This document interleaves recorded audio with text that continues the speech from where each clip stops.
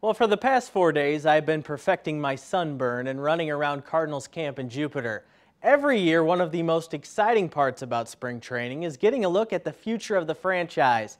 The Cardinals' future is a bright one, with 5 prospects in MLB.com's top 100. I sat down with the young trio of 20-year-olds from the 2020 draft, outfielder Jordan Walker, pitcher Tink and shortstop Masyn Winn, to talk about their big league dreams.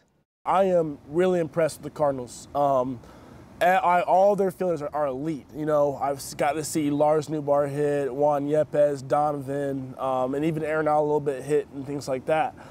I am really impressed with how they go about their business and everything. So yeah, it's definitely going to be a tough spot to make for sure because these guys are really, really talented. But honestly, I wouldn't have it any other way. I want our team to win. I'm glad we have so many good players on our organization.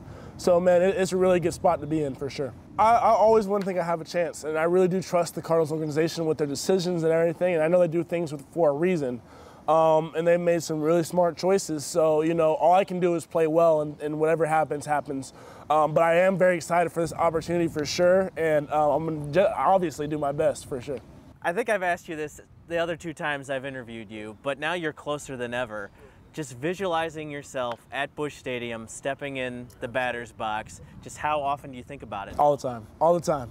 Dream about it, thought about it ever since I got drafted. As I said, it's my goal to get to the big league, so obviously I'm going to think about it a lot. So it's been on my mind quite a bit, and you know, there's a lot of work to get there, but I'm ready to do it for sure.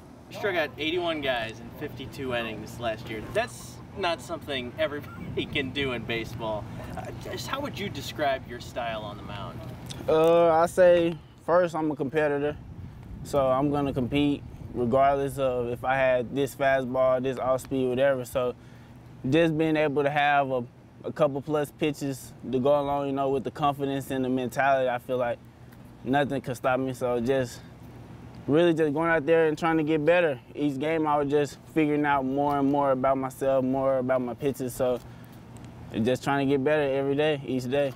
Ecstatic to still be a Cardinal. I mean, especially after the last few trade deadlines that have gone down. I mean, there's been a lot of pretty big name shortstops up there. So, you know, it gives me a lot of confidence that the org has a lot of confidence in me. So I think we have a good chance to be something crazy. I mean, especially Burleson as well. But, you know, me, Tink, and Jordan, I mean, that's a nice core. I really think that's a really good core to build around. And I think, you know, us coming up together is going to be huge.